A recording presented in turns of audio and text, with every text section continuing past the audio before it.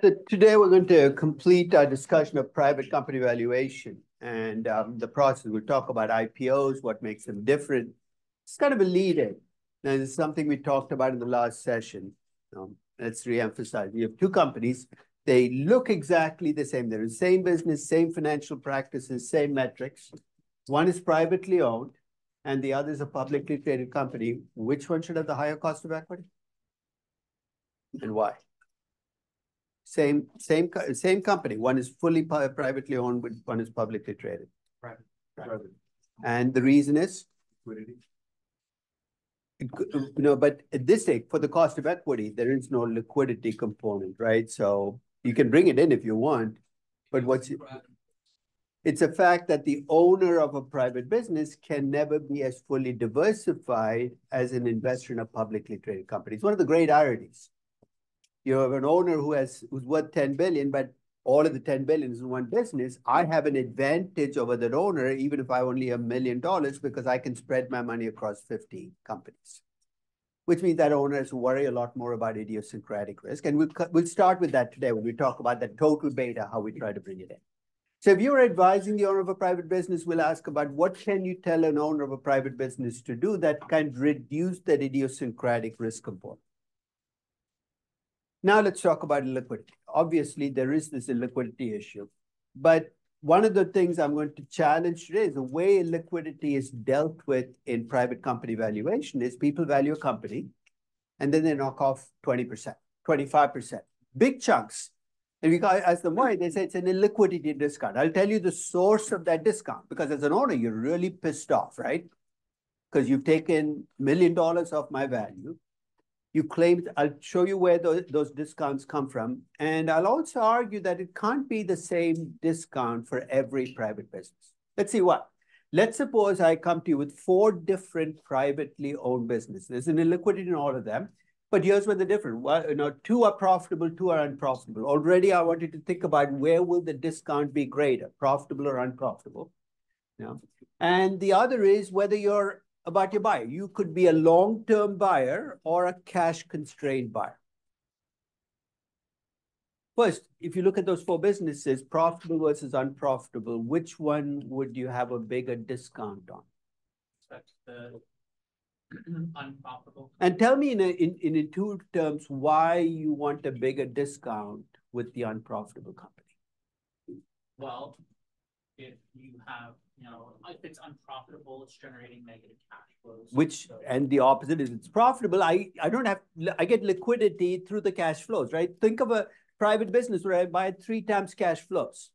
Even though it's not liquid, I can collect the cash flow each year. In 3 years, I get my cash back.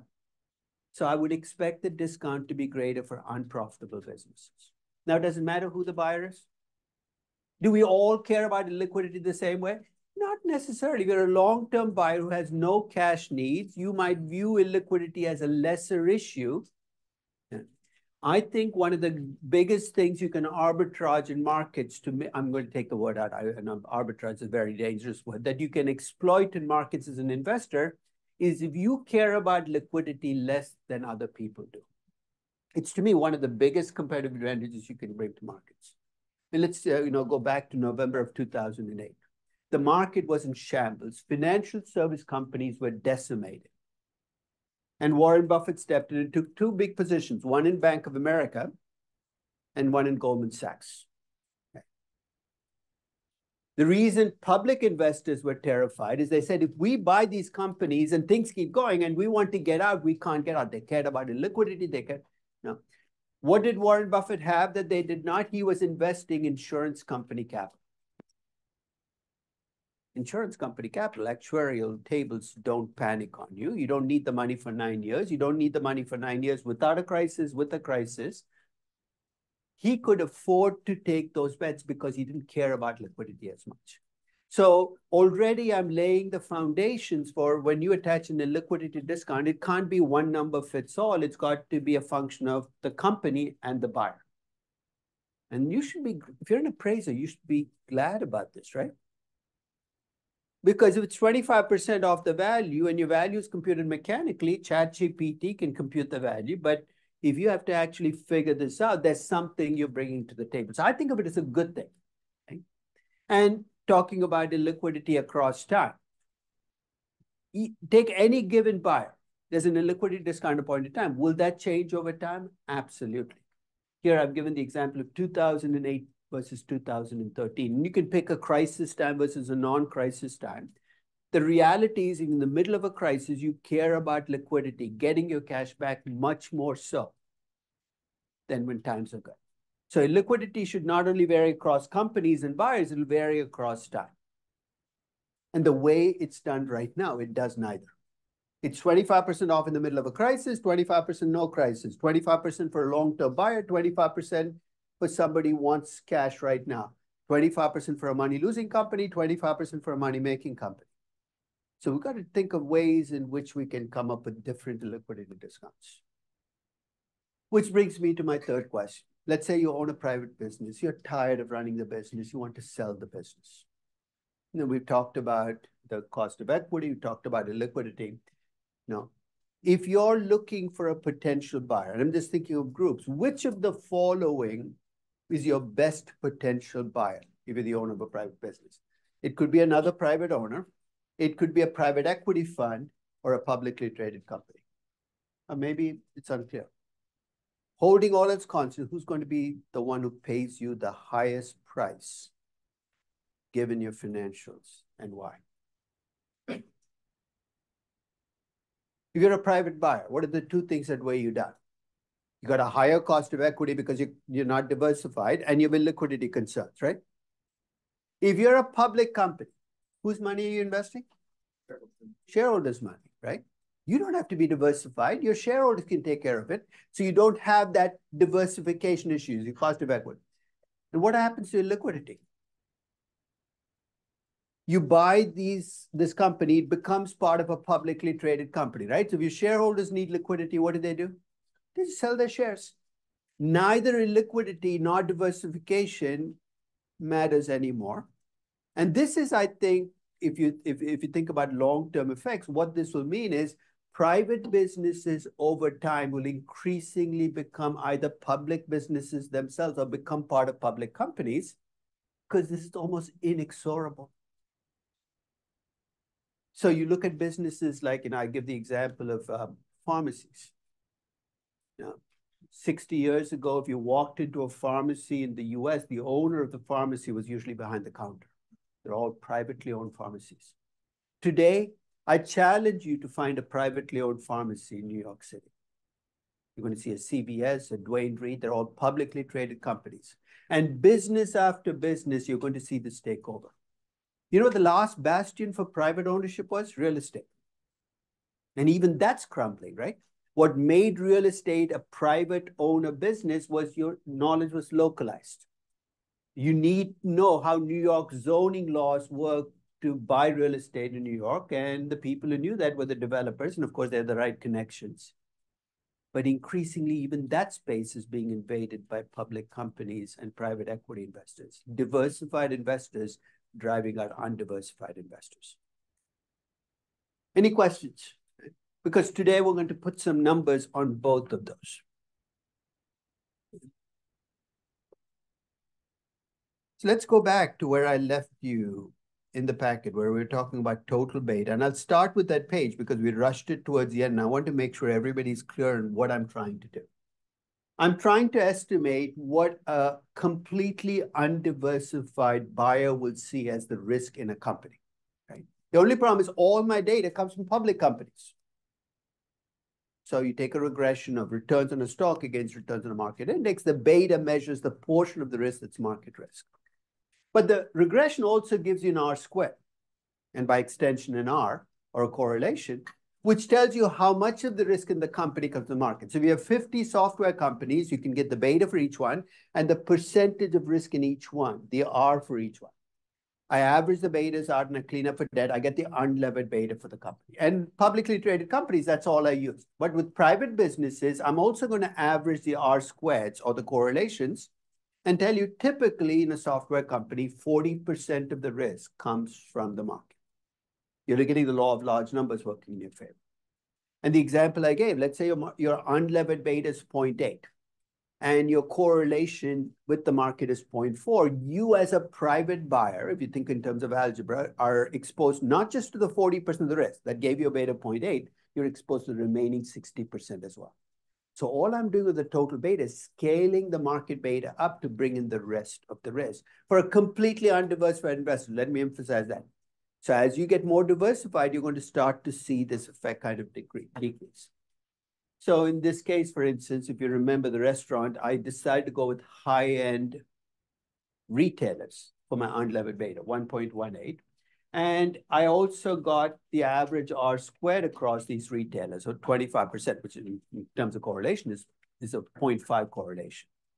1.15 divided by 0.5 gives me a total beta of 2.36. Already you can see the implications of this, right? Risk-free rate, equity risk premium stay the same. I double my beta. My cost of equity is going to be much greater. Why is it greater? Because the buyer is not diversified. Now, once you get the unlevered beta, though, I need to lever it up. And here I run into a second problem. It's less a problem, but a problem nevertheless. I need a debt to equity ratio. But it has to be a market debt to equity. With a public company, that's easy to get, right? Market cap, total debt.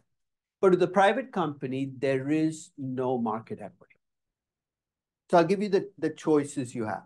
One is you can assume that your debt to equity ratio as a retailer or as a restaurant is going to be very similar to the debt to equity ratio of other restaurants. You see the rationale for it, right? Restaurant business is a business model, requires you lease the space. Okay? So basically what you do then is you take the industry average for public companies, you apply it and say, please God, let this not be. I'll give you the easy problem is you have a private company that never borrows money. Then your problem's solved. You use a debt to equity ratio of 0. But if you have kind of this opacity, all you have book values, it's better to use an industry average debt to equity ratio, which is a market value ratio, than go with the book value ratio. There's another solution, and it does require some creative thinking. When you do a discounted cash flow valuation, you start with a cost of capital, you come up with the value for the enterprise, you subtract out the debt, you get a value for the equity, right? What if I take your estimated value of equity from your model for my debt to equity ratio?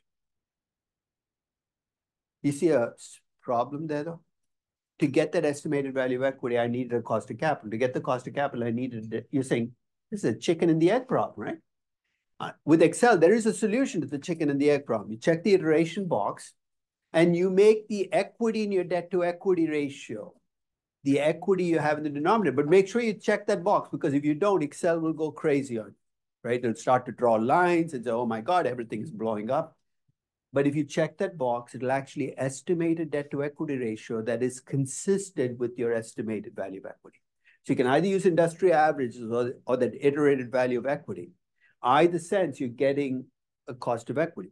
So in this case, I went with the first solution. I used the debt to equity ratio for restaurants, 14.33%, and I came up with a levered beta for my restaurant of 2.56.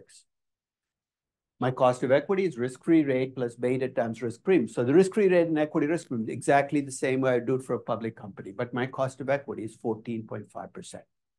I'll show you what it looks like for a public restaurant, but it's going to be this number is much higher than the number you're going to see for a public restaurant. So it's a little more work to get there, but the same principles are driving me. The only difference is now I bring in total risk into my cost of equity rather than it's the market risk. Now for a cost of debt, I went looking for a rating, but let's face it, S&P is not rating some small restaurant somewhere. So I had to do the alternative, which we use for public companies as well without a rating, which is to use the interest coverage ratio. Interest coverage ratio I came up with for the restaurant was 3.33. Based on that, you come up with a rating of BB+, which gives me a default spread of 3.25% and an after-tax cost of debt. So again, the fact that you don't have a rating doesn't stop you.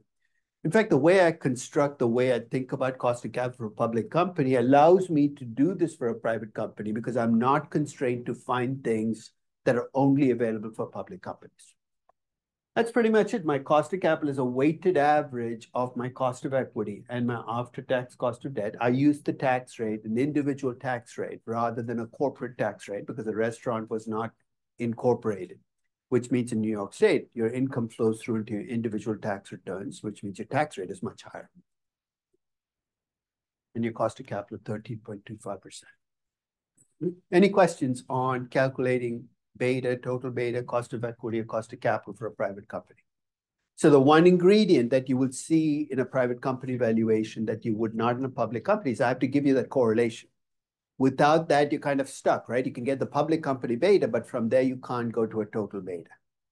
Okay. If you go to my website, I do have the betas by sector, which you've been using, which are built into your FCFF Ginzu spreadsheets. But if you go to my website, I also have a data set of total betas. And I'm terrified of how people use it because they don't look at the word total and understand it. It's designed to estimate a cost of equity and capital if you have completely undiversified investors. You would never use it for a public company. But if you have a private business where the buyer is completely undiversified, that'll give you a sense of what you'd be using. And those betas will be, the average total beta across all companies is like 3.3. It's not 1 because you're scaling up the beta. So that's step 1. I've got a discount rate. Took me a while to get there. Step 2, I'm going to clean up the financials. There are 2 things that cleaning up involve. One is converting leases to debt. That principle did not change just because I do a private company. And in 2013, people were not doing this for any company. So I capitalized the leases, which replaces the lease expense with with interest expenses and a depreciation amount. I did bring in the fact that if I buy the restaurant and I can't cook, I have a problem. The food has to come from somewhere, so I have to hire a chef. And it's tricky. You can't go hire a chef out, the cook out of McDonald's and say, it's a French restaurant, so presumably the salary I'm paying is a reasonable one. So you better check around on what French chefs make, $150,000. That becomes part of my expenses. It lowers my income. So that was the bulk of the cleaning up, right? So with private companies, don't take the numbers that you see on the page as a given. You might have to do some cleaning up. That cleaned up number gives me, operating income of $370 million. And that's going to become my base operating income. It's cleaned up for leases, bringing in the salary that I have to pay the chef. And now I have to stop asking the question. I hired a French chef, but the chef who's running the restaurant has a name and connections. And it's the point that Isaac raised last session, which is, hey, if I buy this restaurant and that person leaves, will the restaurant still be filled to the gill? Because I told you it was at capacity. And this is tricky, right? How do you assess what will happen if a named chef leaves? Any ideas on how you'd assess how much? Could run an experiment, right? You could do surveys, but ultimately you're going to have to make a judgment call. Here, I assume that 20% of the restaurant's revenues come from the key person. Could that be 50? Could it be 80? There's some business, the key person leaves. You're done for, right? There is no value left because everything is personal. The more personal a business is, the more you worry about the key person. That knocks out the 370,000 you saw on the previous page. I've knocked it down by 20%, saying, hey, I'm not going to make as much income, even though I've hired a really good chef, because this person doesn't have the same name. You're selling this restaurant, right? And I'm doing this, what is it doing to your value? When I knock off 20%, knock off the value. And that upsets you. You want to sell it. Is there a way in which you might be able to reduce the key person discount? You're like earnouts or something like that. We might give but the operating effect will still kick, and you got to have a personal show up, right? It's not that you want to be part. Now I'll give you an example. I used to have my 4 kids. All 4 wore braces, and we had an orthodontist who did just kids. Name is Howie. And And this is a sticky business, right? I thought you get I've never had braces. I thought you get braces and you're done. It turns out that every month you have to go and they fiddle with the braces and they lighten. So this is, and each time you go and they collect your money. So I got to know Howie really well. And so I take my kids and he said, "Can I ask you a question?" I said, "It's about teeth. Don't ask me." He said, no, it's about finance. So I said, "Okay, what's your question?" He said, "I'm planning on retiring." I said, "You're like 40 years old." He said, "I've made a lot of money." I said, "I know. I can see it in my credit cards." And he said, "I'm thinking about selling my dental practice. And the numbers I'm getting from potential buyers, I'm making a lot of money. How come they're not paying it?" And I said, "Howie, you're a dentist. If next month I showed up and there's a new dentist here, it's not like I continue with the dental practice. I'm saying, 'Where's Howie? He's gone. I'm leaving too." Right? And then he asked me the question, "What can I do?" And I gave him the suggestion that most of you can come up with. What can Howie do to reduce that discount? One is, I said, you can sell the business and stay on for a year or two. What will you do? Sit in a big armchair, make it a massage chair if you want. And every time a patient comes in, you lead them over to the dentist. You act like a best friend, say, kind of. And often with personal practice, you get that overlap period where the people selling the business will actually stay on for a while, overlap. It's tough to do because you want to retire and move to Florida, or wherever you're going to move. I'm saying you can't do that yet. But with personal business, and of course, you want to make sure that the person selling the business signs a non-compete clause, because your nightmare is the French chef sells the restaurant, you pay this price, then he opens a restaurant right next door. Right? So you try to protect yourself as best as you can, but whatever you do, there will be an impact on value. And just because you're running a private company doesn't mean fundamentals don't matter. Remember the point about to grow, you need to reinvest, and how much you reinvest will depend on what kind of return on capital you make. In this case, I estimated a 2% growth rate, the inflation rate. You know why I had to stop at 2%? What did I tell you up front? That's going to cap my growth. They were already capacity. Every table was taken.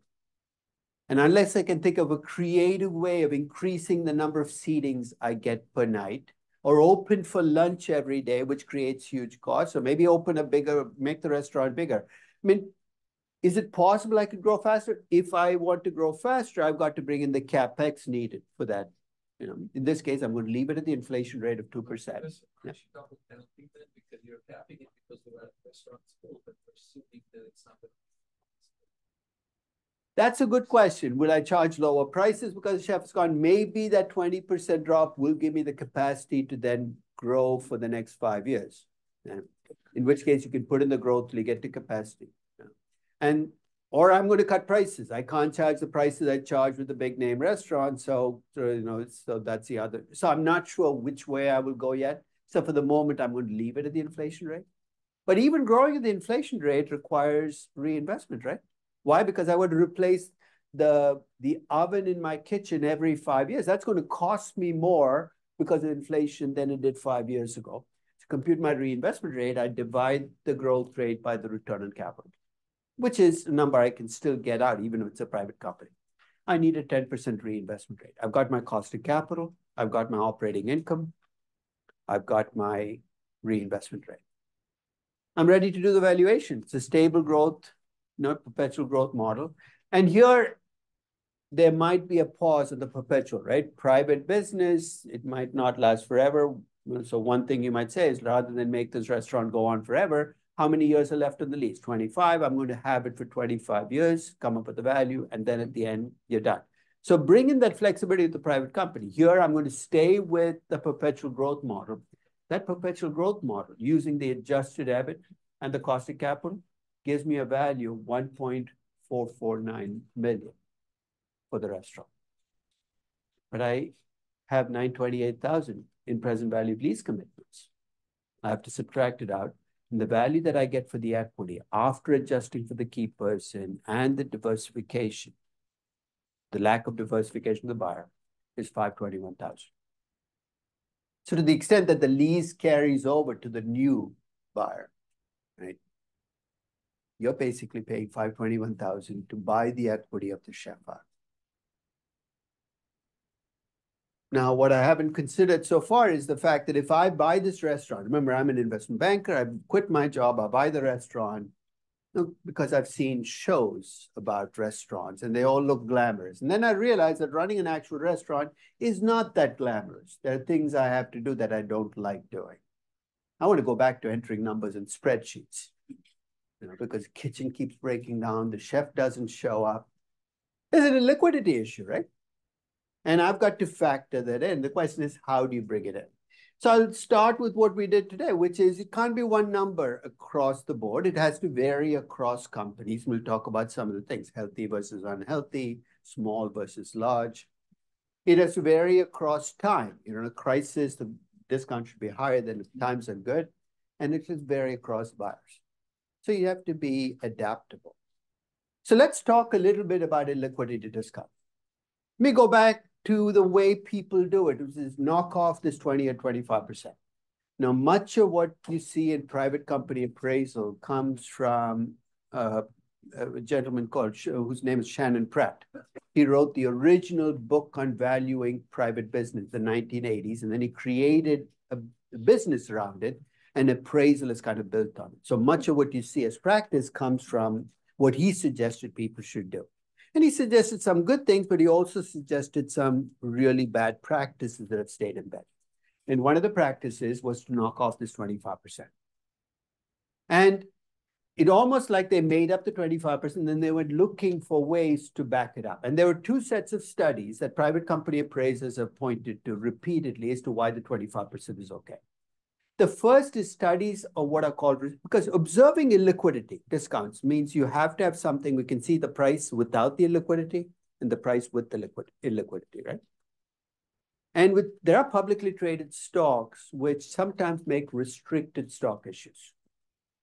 What are restricted stocks? Restricted stocks are stocks you buy where you're not allowed to trade the stock for 5 years. So let's suppose I'm a company. My stock is trading at $10, and I decide to raise $10 million with a restricted stock issue. So I go to Mladen and say, hey, what? Restricted stock issue. You can't trade for the next 5 years. Would you pay $10 per share, even though that's the current price? No. Now, would you pay more or less? You'd pay less. You'd pay less because I haven't stopped you from trading. You see why restricted stock studies give you a chance to observe illiquidity? Because when these companies make restricted stock studies, you can see the price at which people buy the restricted stock compared to the market price. And these restricted stock studies find discounts of 20, 25, 35%. There's a second group of studies that are more recent. This is the last 20 years. Now appraisers have started using this. We know how IPOs work, right? There's a company announces an offering, there's an offering date, and on the date, the company goes public. In the months leading up to an IPO, though, you often find transactions where owners of the private business, because remember, before the IPO, it's owned by multiple people, VCs and other owners, where owners sell their stake to somebody else in the business. You can observe the price, you observe the IPO price, and then you take the difference and you say that's because they cared about liquidity. They wanted to get the cash out. Those discounts are immense, 40, 50%. Now, if you're an appraiser, you want big discounts. Tell me why. What is it about appraisers that make them like big discounts? They can do what? So that they can undervalue all the assets. Why do they want to undervalue them? Because usually when you're publicly traded companies or in mergers, the bias pushes you up, right? What is it about private company appraisal that your clients want you to give them a low number? Most of these numbers are not for transactions. What are they for? Taxes, divorce court. The client wants you to say your company is worth nothing. You say, great, amazing. That's what I wanted to hear. So over time, private company appraisers latched onto this, put big discounts. And when the IRS said that number looks too low, you know what they did? We have studies, restricted stock studies that back it up, 30% discounts. But the problem with both these things is there's a selection bias that is monstrous. Let's think about what the selection bias is. We talked about companies issuing restricted stock, right? What did I say the restricted stock is? A discount of 25, 30%. If you're a healthy company, you'd be a lunatic to issue restricted stock because you're giving away equity at a huge discount. So guess what kinds of companies issue restricted stock? Basket case companies. So after about 20 years of restricted stock studies being used in courts as justification, finally the IRS decides to spend enough money to hire a statistical expert who came in and looked at these restricted stock studies to see the extent of the sampling bias. And he looked at the studies, he said the discount is 30%, you're right. But if you control for the fact that these are troubled companies that essentially, and money-losing companies, he said about 7 or 8% of this discount is for the illiquidity. The rest is for the fact that they're just bad, troubled companies. We have to ask, why did it take the IRS that long to come up with it? But they're bureaucrats. They said, I wouldn't want to pay $100,000 for an expert witness. Find me one on the street for $500. And the courts actually said, you know what, that makes sense. And courts being courts, what do you think they allowed as a discount? 30% the appraiser, 8% the IRS. They went right down the middle. This is why we get into trouble in court systems, is each side pushes it. But finally, this restricted stock, and that's when you turn to IPOs. And IPOs have a different selection bias. Because every company that announces it's going to go public actually go public. Not necessarily, right? So how do these studies work? They start with companies that actually went public and they work backwards looking for transactions. If you wanted to make the study statistically unbiased, you know what you need to do, right? Start at the front end, look at all companies that announce that they're going to do an IPO. Look at transactions in all of these companies, including the companies that don't go public. And guess what? You're going to see that. You're going to see a transaction price, and then you're going to see a drop because when they don't go public, the price drops. Statistically, again, a problem. And when I've made this argument 20 years ago, we said, what choice do we have?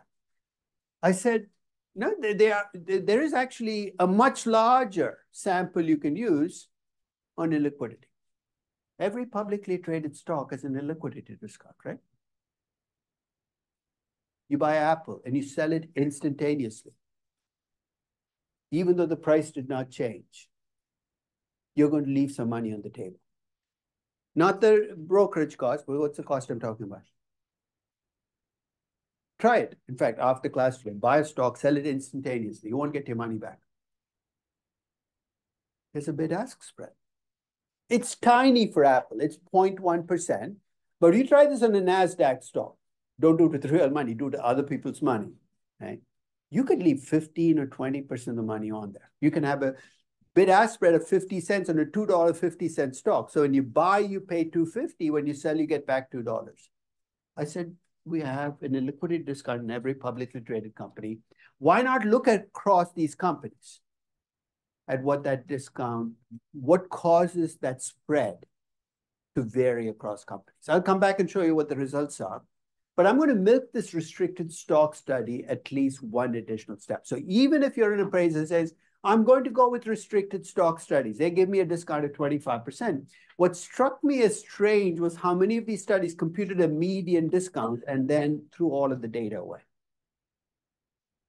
I don't know whether you're familiar with Bill Silber. Bill used to teach the foundations class he was a legend. He taught for 30 years. He used to teach the foundations class just before me. Bill Silber did a lot of research in his lifetime, but he laughs about the fact that his most quoted study is a study he did on restricted stocks. It's kind of a throwaway study during summer. And here's what he did. He looked at the discounts on these restricted stocks. So basically, what you have on the left side is 1 minus the discount. So think of that as the inverse of the discount. And then he looked at why the discount varied across different restricted stock companies. In other words, he used all the data, kind of amazing concept for people who think about data. And he ran a regression where basically he said, I can tell you what the discount is as a function of how big your revenues are. It turned out that companies with higher revenues have a smaller discount than companies with smaller revenues. He found that, it depended on how much of the block you were issuing. Were you issuing 5% of the shares? Then the larger the block, the bigger the discount. He also found that if a company made money, put a 0-1 variable, if you made money, put in 1, that the discount was greater if you're a money-losing company than a money-making company. And finally, also was checking to make sure that there was no secondary relationship where you're getting money on the side on a different transaction, whether you're a customer. Yeah. If you issue more stock, then the probability of having more liquidity is higher. Like your company issues publicly 30% of its block. But it's restricted, so you get the 30% block. So would you demand a bigger discount or a smaller discount now that you for the year you can't sell, but after that you can, right? It's 5, it used to be 2 years. Okay. So whatever it is, a bigger block, you have more danger over the next 2 years. If terrible things happen to your company, you can't get out. You have a bigger slice of the company, the discount. I took that regression out and I said, look, I want to focus on one aspect of this regression. Remember the median discount is 25%, but you have big companies and small companies. So what I did was I held everything else constant, looked at, based on the regression, what would happen to the discount if your revenues went from 5 million to 10 million to $1 billion in revenues. Intuitively, I'd expect the $1 billion revenue company to have a smaller discount than the $5 million company. I also looked at what would happen to the discount if you're a money-making company, that's a purple column, as opposed to a money-losing company. So if you're an appraiser, you see how this helps you differentiate across companies. I come in, I'm your first client. You ask me, what do you ask me about? So I have 5 million in revenues, I'm a money-losing company. My discount is going to be almost 35%. In contrast, your next client comes in, making $1 billion in revenues, the money-making company, your discount is going to be closer to 15%. So actually that regression can be milked to actually give you different discounts for companies based on their size and based on whether they're money-making or money-losing. So even if you're a true believer in restricted stock discounts, it's no excuse to use 25% for every company. At least adjust the discounts for the size of the company and the health of the company. And this is the study on IPO discounts. And as I said, when I looked at the study, I said, no way. I don't believe these numbers. I mean, let me ask you a question. You're a VC in a company. You expect it to go public in 2 months at $50. If you believe the study, you're actually selling your shares for $25? In what universe would you agree to that? Which leads me to believe that there's something wrong. Anytime you see a research study that delivers a result that just doesn't pass the smell test, the question you got to ask is, what is the study missing? There's always a sampling issue you can go back to. And as I said, the sampling issue here is you're not capturing all IPOs. You're capturing the subset of companies that actually carried through on their IPOs. You should be expanding the sample up. I remember saying this, and are you doing the study? I said, I'm not interested in this. You're the guys interested. Do it right. I mean, I'm not, if you want to use an IPO study, you have to carry this through. So the sampling problem is immense in both these cases, which means I wouldn't trust either of these studies further than I can throw them because they don't tell me much about illiquidity discounts. So as I said, I went to the public market. I'm going to look at every publicly traded stocks. You can't accuse me of being biased. I'm looking at every publicly traded company. And I regress the spread as a percentage of the price. So think of that as the illiquidity discount for a public company as a function of the level of revenues, whether the company is making money or losing money, how much cash the company has. My argument is the more cash you have, the smaller the discount should be, and how much trading volume there is in the stock.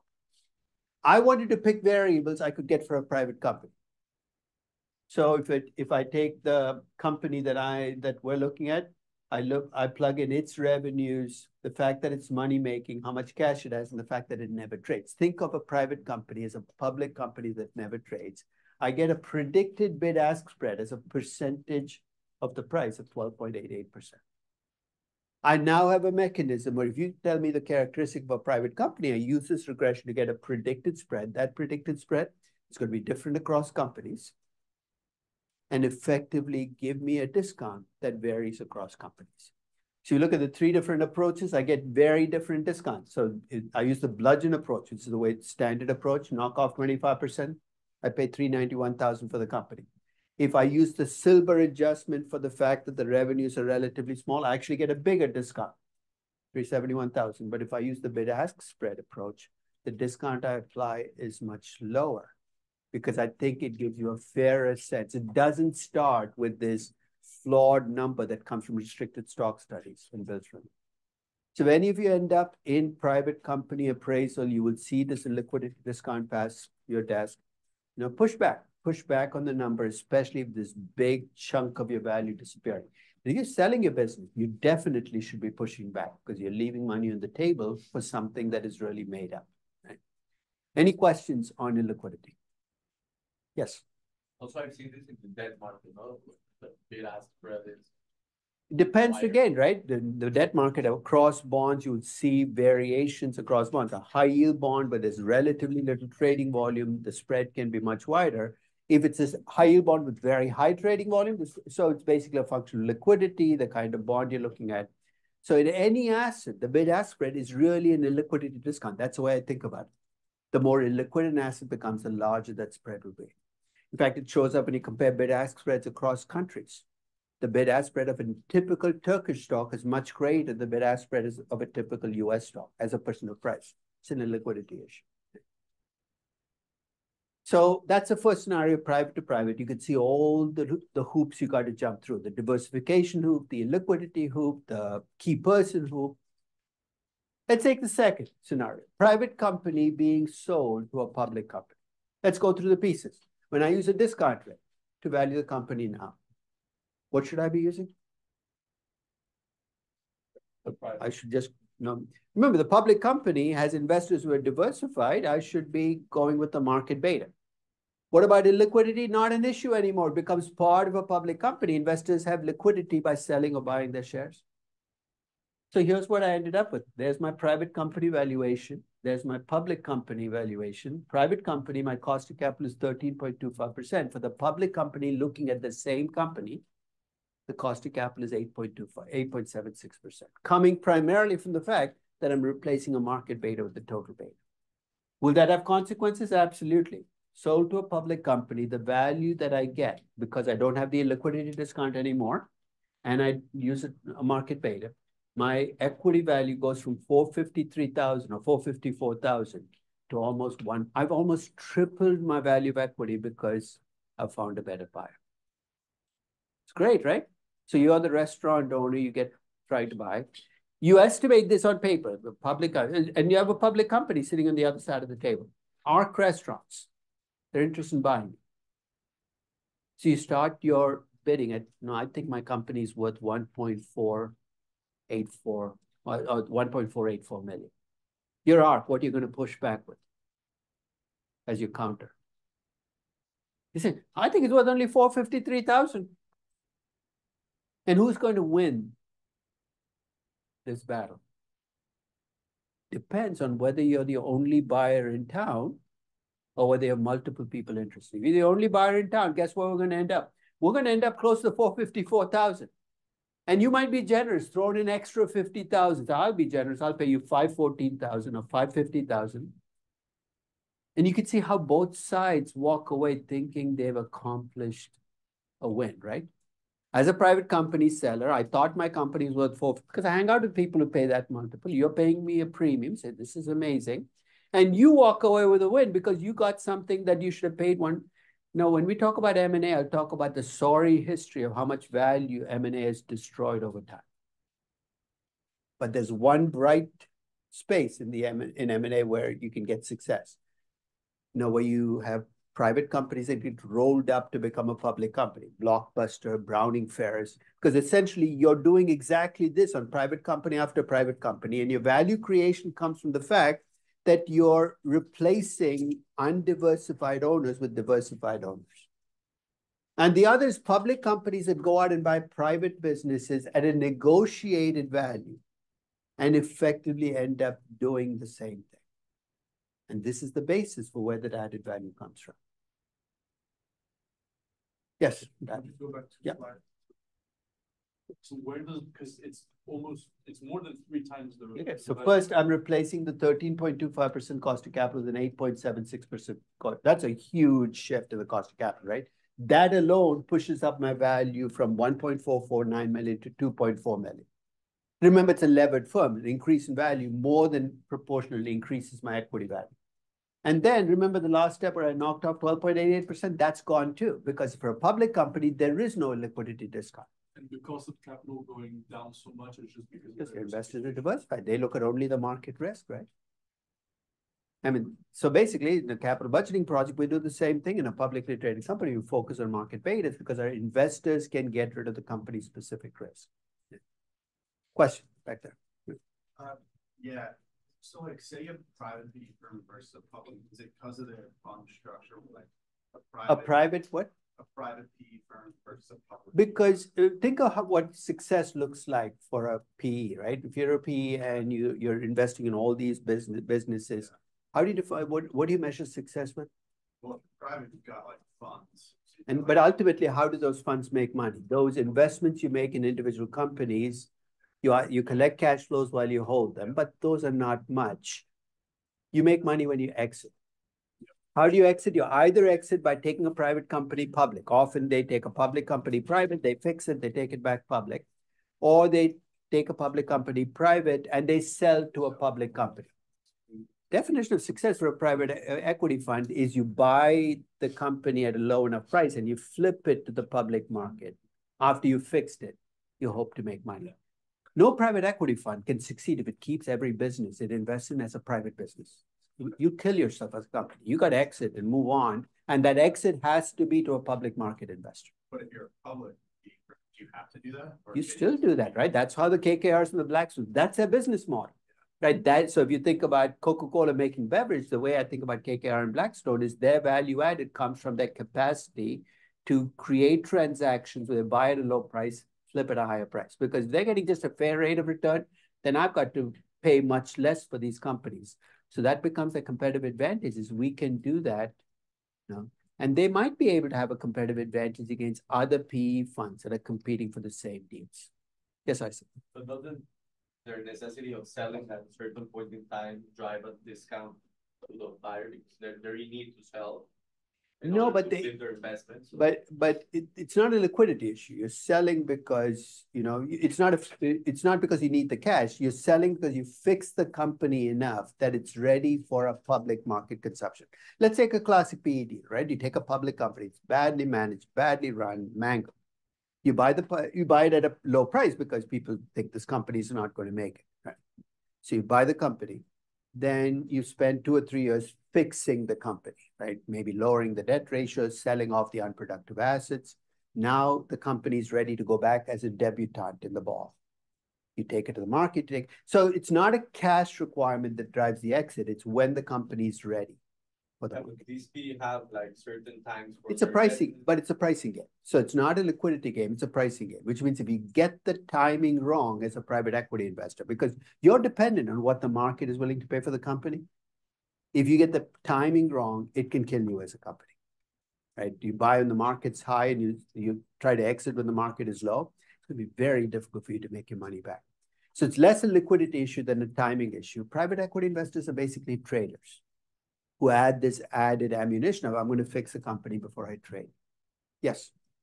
Well, I mean, I was just wondering about like private equity firms that, funds are, tied up from investors for 5 or 7 years. And I guess they do kind of have their hands tied. They have to return that capital. Which is why when you invest in many private equity funds as a client, what are you often required to do?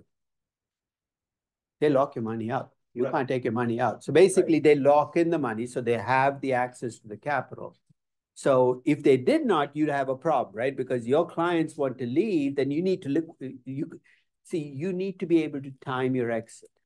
And if you have clients who can pull out early, then you have a problem. And that's why they put constraints on when you can leave the private equity fund. Right, but what if that timing was wrong?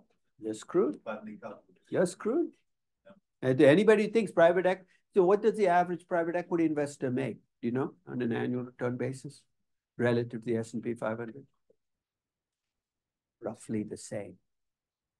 I mean, that surprises people because you think private equity, they must be more successful because there's a success skew here, right? Because there's a failure rate that you don't even see. Private equity funds that fall off. The ones that succeed obviously will be the ones that beat the market. We tend to focus on those. Collectively, private equity is not a great active management model either, right? I mean, it requires work and activity. But if you look collectively at private equity, the reason they earn the S&P 500 is because they often get it wrong. Right? So let's talk about private company for an initial public offering. Here, basically, you ever valued a company just ahead of a public offering?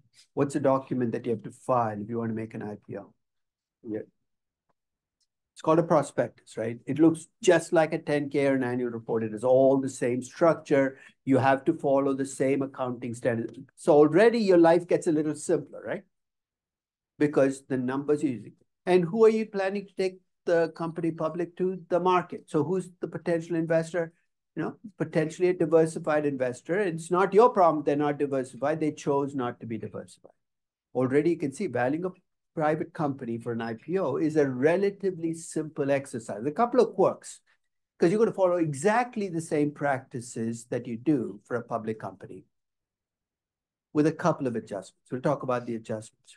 So here's my valuation of Twitter on October 5th of 2013. This was about 3 weeks ahead of their actual IPO. So they filed the prospectus. I try to value companies right after they file the prospectus and before an offer price gets set. Because this is about as close as you can get to an experiment of how much bias does hearing a price have on your valuation. You know what I mean by that? You value publicly traded companies. Is there a bias? Yes, because you can see the price. When you value NVIDIA, whether you like it or not, the fact that the price is $850 is out there. You can't make it go away.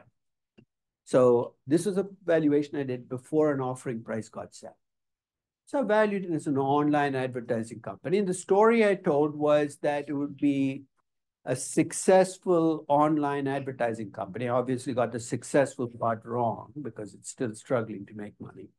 But it'll never be a Facebook or a Google. So even in steady state, even in success, because people don't spend that, the intensity of users is not as deep. The value that I came up with the traditional discounted cash flow model, and this is my FCFF Ginzo spreadsheet, revenue growth, margins, reinvestment, looks just like a traditional company. The value that I got for the operating asset was 9.6 billion. So far, it looks just like a traditional DCF. I added cash, and then there's this one adjustment, and we'll talk about this more. When you do an IPO, what do you do on the offering? On the offering date, you actually issue new shares to the market, and you get cash when you issue those shares. So the minute after the IPO, you have $1 billion more in cash than you did before. That cash is added on. You're saying, but that cash is to cover reinvestment in the next 3 years. Absolutely. That's exactly why it needs to be added on, because in my discounted cash flow valuation, that reinvestment is creating negative cash flows. You're just raising the cash up front. And there is a bonus you get as a company. Your failure rate before you do this is going to be higher than the failure rate after. You see why? Because the minute after the IPO, you now have $1 billion in cash. You can use it to cover your cash needs, but I'm going to add the cash on. We'll talk about those proceeds because do companies, when they issue on the offering date, do they have to keep it as cash? What other things could they do? Private. One is you can let owners cash out. Spotify did that on their IPO. Basically, they're offering some of the owners cashed out. In which case, the cash your company doesn't even enter the process. It's almost like a conduit. You could use the cash to pay down debt, right? If you have existing debt. So basically, there are choices. We'll talk about what to do with each of them. This is the most common, though. You raise the cash, you keep it in a cash balance to cover your reinvestment needs. So I added that cash. And then I subtracted debt to get a value of equity. And here things get a little messy, right? Because remember, this is a company that's just debuting in markets. I mean, it can have 7 or 8 or 9 different classes of shares at the time of the offering. You can actually tell how many VC rounds a company has gone through by looking at the classes of shares they've created, because each VC round often creates a unique class. Facebook, when it went public, had 13 different classes of what they call preferred stock, but it's really common stock issued to VCs for different jobs. Luckily, in IPOs, most of those preferreds get converted into either a single class or 2 classes. In this case, I got lucky. Twitter had only 1 class of shares. We'll talk about what to do if you have voting shares and non-voting shares like Facebook did, but Twitter had only 1 class of shares. I subtracted out the options that had been created along the way, because remember, they don't go away. VCs and employees who got options, those options get rolled over, restructured in the new company. The value of the options subtract. It looks like a traditional valuation, but let's focus on the things in an IPO that can make them quirky. First is the use of proceeds. How will you know what the proceeds are going to be used for? Read the prospectus. It has to be there. Legally, you have to tell investors what you plan to do with the proceeds. Okay. And as I said, and that's going to drive how you deal with the cash. Second, look for any warrant special deals that the companies entered into with VC, because they could get carried over, because you have to factor that in pretty well. So those are the valuation issues.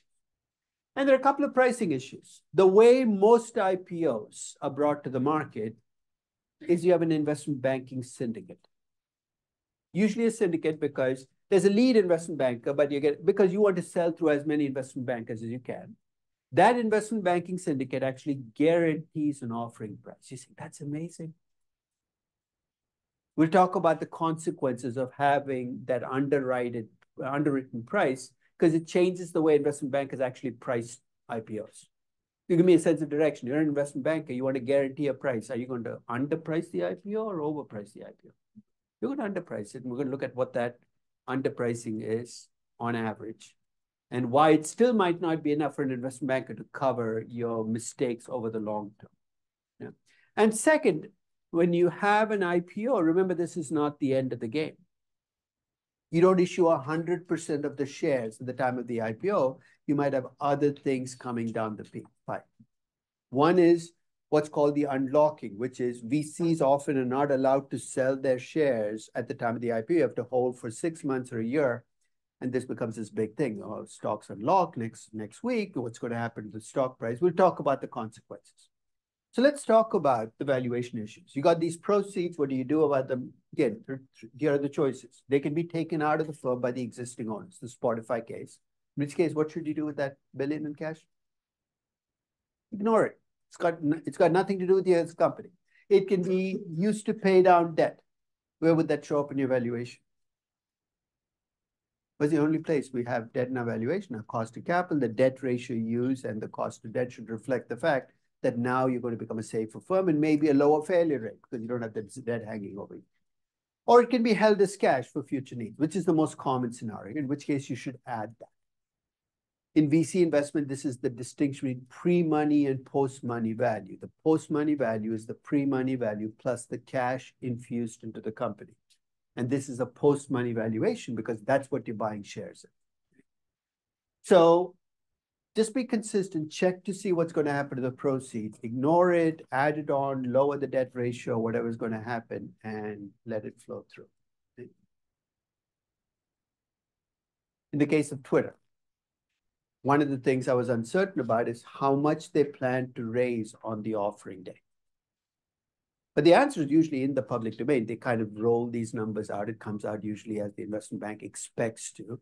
And at least based on the stories, that $1 billion came from a story. Because remember, on October 5th, I don't know exactly what price you're going to offer at, but I have a rough sense of how much you're trying to raise. That's critical because I need that $1 billion to add on to my cash. Right? So I've added the $1 billion to my estimated value because I plan to raise $1 billion and keep it as cash to meet reinvestment needs in the near future. Any questions about how to deal with proceeds in an IPO? Yes, David.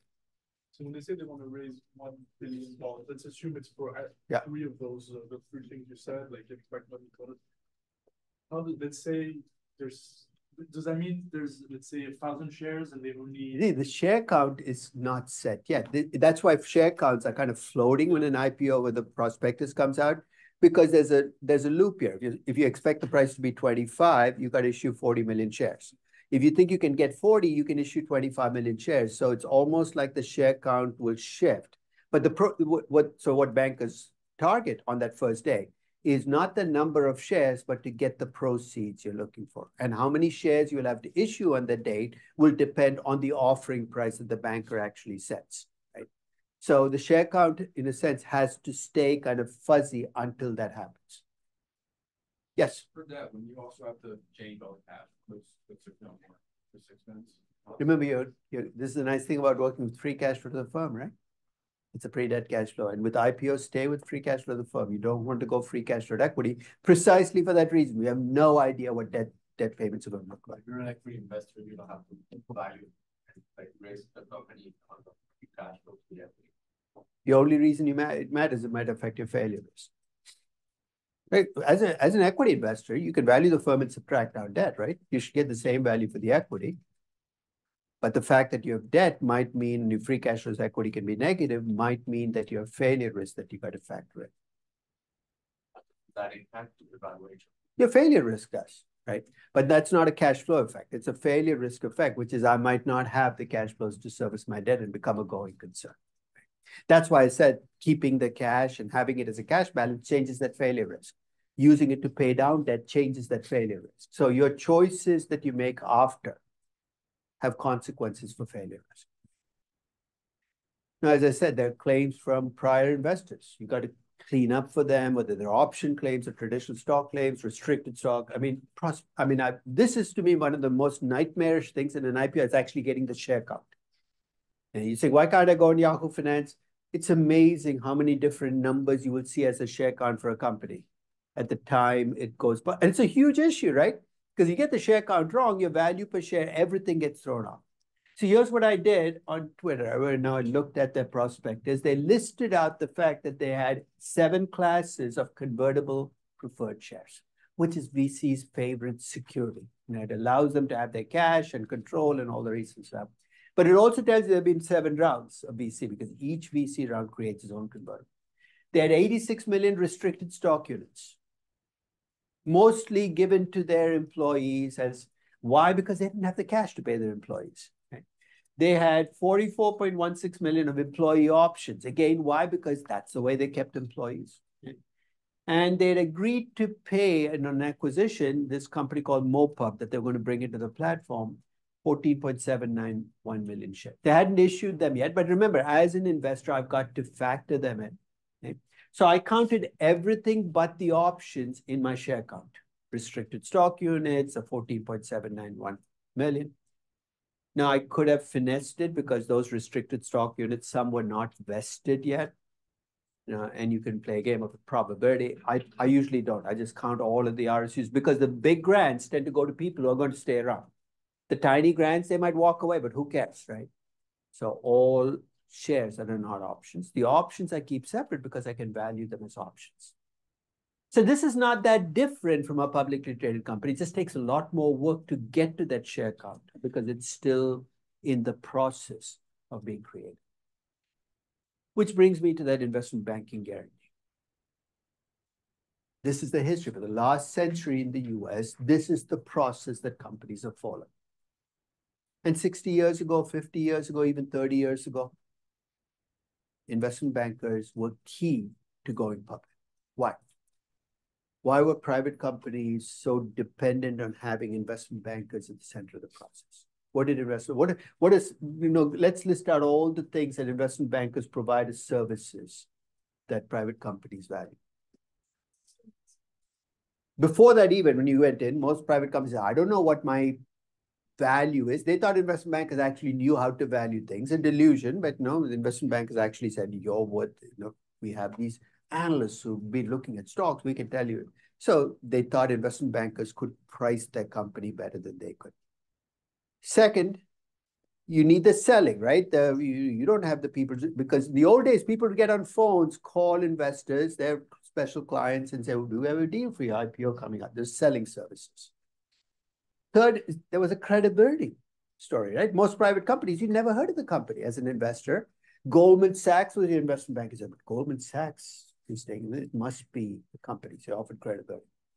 And then you offered what were called post-market services. What does that mean? After the company went public, the investment bankers would come in and provide support services. Your price started dropping and buy the shares. This is so generous of investment bankers. In return, what would they take? That 100 million you raised in the offering day, they would take 6, 8, 10% of it. So this isn't a freebie. And you paid a price for it.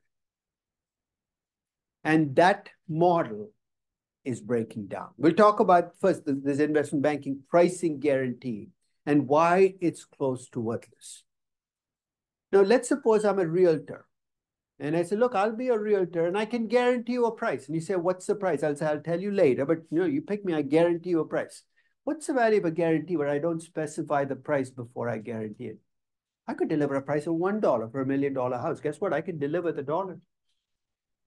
A price guarantee is meaningless unless you tell me at what price. And not surprisingly, investment bankers underprice IPOs. By how much? By about 15%. And the key word is they price it. They don't value it. Why? Because their job is to sell the shares. So I don't blame bankers for pricing IPOs. I blame them for using DCF models and acting as if they mean something. They price the company. The context of Twitter, what does this mean? Remember we talked about how much the market was paying per user in 2013? I showed you that table, about $100 per user. If you're a banker pricing Twitter, the best pricing you could probably get is take the 215 million users, multiplied by $100 per user, and you'd have got a closer number to what you could price the company at. IPOs are all about pricing and coming up with the price per share. But let's say you come up with a price per share that you think is a fair price, given what people are paying. You can't guarantee that price, right? Why? Because if you guarantee that price and something goes wrong, you got to cover the difference. And something goes right, you get none of the upside.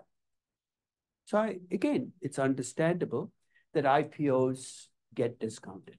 This is a study that looks at what happens on the offering day. Because remember, when you start trading, all you know is the offering price, $20. But on that first day, all hell can break loose. You can go to 45, you can go to 15, because the market sets a price.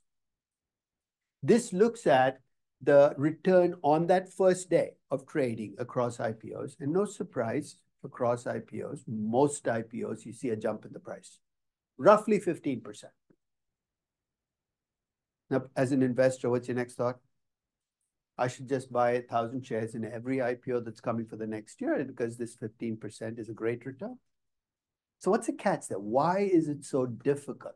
So the evidence clearly indicates that across IPOs, there is this jump on the offering day. Why is it so difficult to monetize that as an investor? Yes? The investment banking syndicate has the shares. One is there is this client effect, right? Only private. I mean, I remember when Roy Smith, who used to be Goldman Sachs' managing director, used to teach here. And he came to me the day of the Twitter offering and he said, I got a call from Goldman asking me, have you got a call yet? No, I'm not on the list, Roy, you're on the list, right? There's a preferred list and you got this at a discount. So that list has become much wider now. So you can, if you wanted, apply for shares. So let's say you apply for 1,000 shares in every IPO that's going to come the next year. Will you get 1,000 shares in every one of the IPOs? You're going to get a portion. You will get 1,000 shares in some of the IPOs. You know which ones you're going to get all of the shares? In the IPOs, you did not want 1,000 shares, right? You're going to get 1,000 shares in every overpriced IPO. And the more underpriced an IPO is, the fewer shares you get. This is why historically people who have looked at, can you make money in IPOs? When you look at those frictions, it turns out that you don't make that much money after you've taken into account all those. Doesn't stop people from trying. I know mutual funds that are built around, we're going to make money in the IPO studies. But what they haven't done is, what does that mean in practice? Why is there such a slip between the cup and the lip? Now, the original when these studies first came out, it's called the IPO pricing puzzle. The first puzzle was, why do bankers price? And the answer is obvious, because that's in their incentives. The other puzzle was, why are companies okay with this? As the issuing company, what's happening when you get underpriced? I mean, imagine a stock that doubles on the offering day. You should be really pissed off as the VCs and owners of the company, right? Because those people who bought the stock got the doubling of the price. It's not coming to you. So how come companies are okay with this underpricing? Naren, you want to try? What is it that makes you're the founder of a company. I'm a banker. I'm underpriced you by 15%. You're a $10 billion company. That's $1.5 billion I've left on the table, right? Right. Is that true though? Have you left it's like there's an uncertainty to it. So it's not just that. What exactly have you left on the table? Is it on all your shares? It's the shares that actually got issued on the offering day that he left the 15% on, right? So when you think about the fact that only 10% or 15% shares are offered on the offering day, you're giving up some of the money. But what do you hope to get in return? What happens the day after? Wall Street Journal has a headline. What does it say? Stock jumps 30% on offering. Other people read it. And then what do? Buy. They go and buy.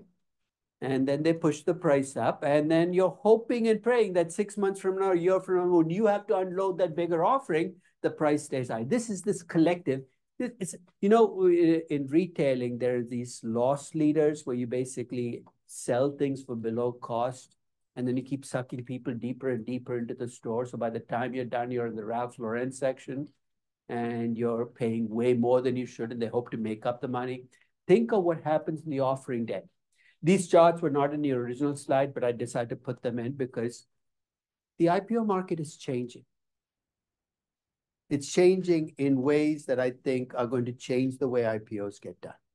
This is actually a look at what a typical public company raises, looks like in 1980. Yeah? So it looks at two statistics. One is the revenues of a company when it goes public, and the second is the percentage of companies that are profitable.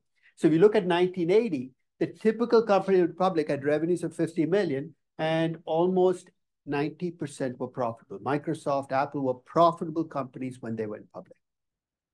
You look at, especially the last decade, the companies when they go public are much, much bigger in terms of revenues, but they're much, much less likely to be profitable. Okay. Yes, David. Why do you think that's happening, though? What's happening behind this that is causing this shift? So in the early 1980s, what caused companies to go public? VCs had limited capital. Your business model got built. The only way you could scale up was to go public. No? But, well, you could, even if you adjust for inflation, that difference is too large to be explained by inflation. There's a gray space now, right? In the 1980, it was you were private, you got money from venture capital. You were public, you got money from investors. But think of an Uber and think of the decade that they stayed private. And during that decade, who did they raise money from? They ran out of VCs very quickly. They went to the Saudi investment fund and T. Rowe Price and Fidelity. You actually have this gray space in the middle that allows companies to stay private, raise capital at public market rates pretty much, because those investors invest as if they're public market investors, have none of the disclosure requirements and corporate governance restrictions of public companies. We're creating some monsters in this gray space. And then they go public. And the problem is they've had so much capital coming in, they've had no incentive to build a business model. Nobody's asking the question, can you make money? Because everybody's thinking about the exit. We're going to go public. We're going to cash out. Who cares whether you make money? Let's just scale up. You know, it's to me, a very, very destructive development because it's allowed these companies to scale up without business models. David? But it's always cycle because here it stops at 2020, but I can... 2022 was when the cycle stopped. You know when? Risk capital kind of pulled back, right? But that was a cycle that it creates long-term damage because during these 15 years, while we fed these companies capital, Uber, for instance, what did they go out and do? Destroy the status quo, right? Let's say we made a mistake that Uber and ride sharing is a terrible idea. What the heck are we going to do now? How do we put the genie back in the bottle? If tomorrow Uber and Lyft went public, how the heck are you going to get from the airport back home? There aren't enough taxi cabs to get you home. You can't start the taxi cab business up from scratch. By giving this much capital to private companies before business models, when did disruption become a good word?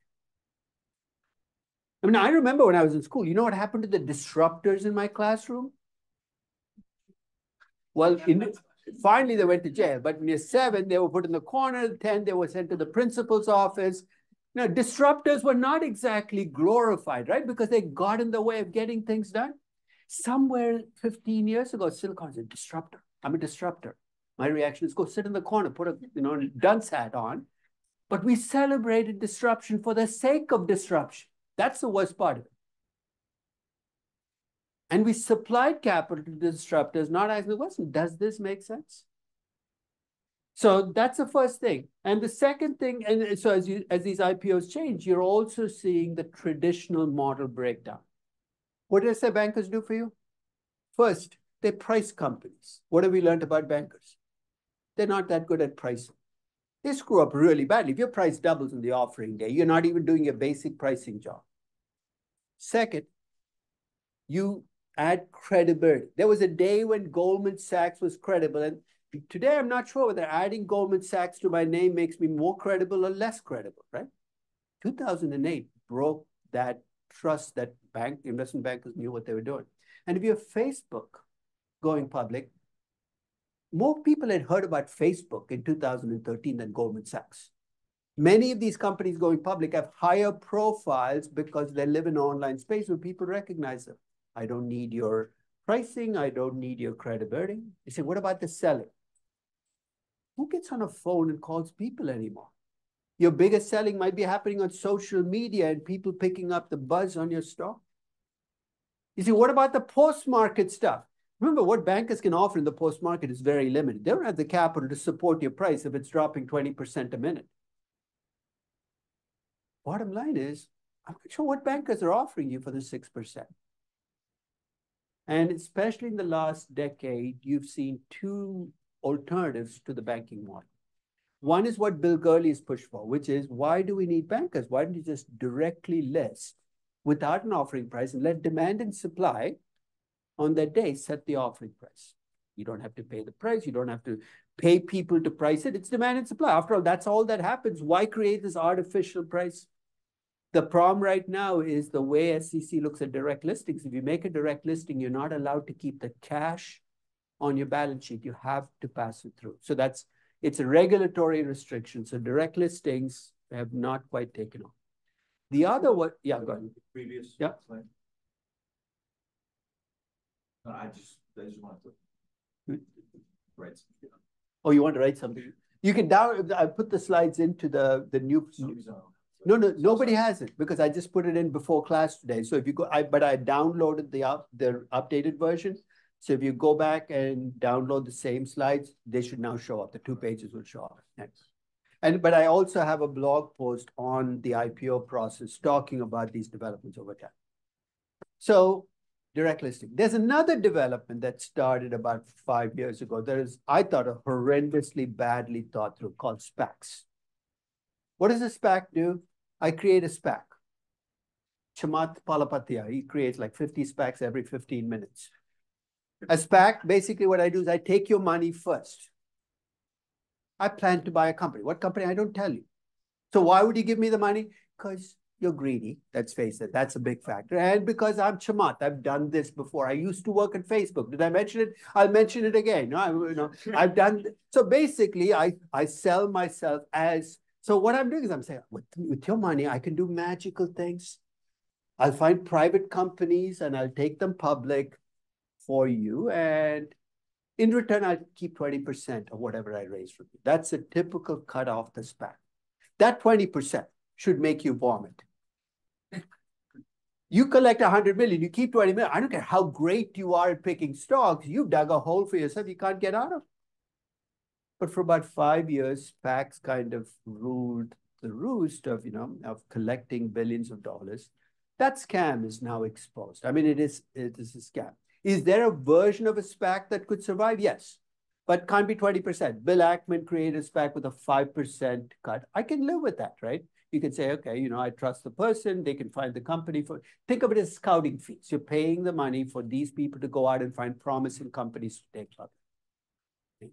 Yes. There is also that you get one share and one option every time that you invest in SPAC. Also, people risk off, sell the share, and keep the option. Yeah, there are all kinds of little games you can. But the fundamental problem with the structure is the 20% cut. You can think about different ways you can structure the SPAC to reduce risk or increase liquidity, and you can do that. But the minute I take 20% of that initial proceeds, the original sin's been committed. I can't get back from that, and that's been historically the problem.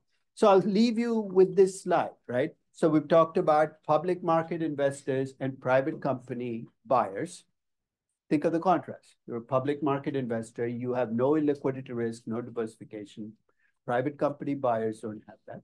And you can think of the variation. And we talked about VCs and PEs. They fall in the middle. Where in the middle depends on the PE. A Blackstone or a KKR falls closer to the public company domain.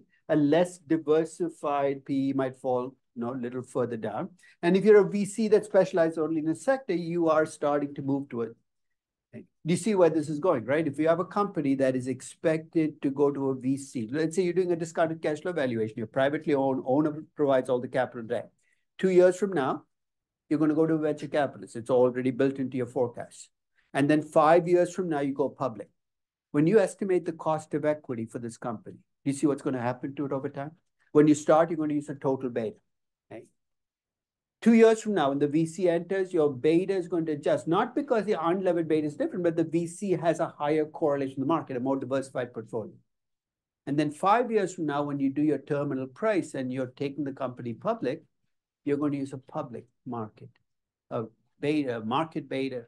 So your company is not changing, but its cost of equity is changing because the marginal investor is shifting over time. I mean, I always look at these startup company valuations where people leave the required return at 20%. How the heck do you ever find something cheap? I mean, I have a discount rate of 20% now. There is nothing I will be able to do with the cash flows that gets me a value that's close to what I paid today. So you want to do intrinsic value right, you got to build in that flex in your models of who's the marginal investor, what is happening to my beta. And you now have a mechanism, right? Unlevered beta, the correlation, and ultimately how that plays out into a total beta and the cost of equity. So we'll end with that, and I will see you on Monday for the quiz.